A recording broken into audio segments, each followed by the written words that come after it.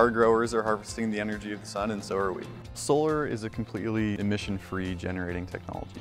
So it's vastly cleaner than the grid or any other combustion generation. It's exciting because it's pretty new to us. We currently have one project that's about 675 kilowatts DC, and that amount of generation required almost 2,300 panels. On top of the environmental benefits, it also makes business sense. We know we're saving money on our energy bill, and we know that we're generating clean electricity, and we know what our prices are going to be for the next 20 years.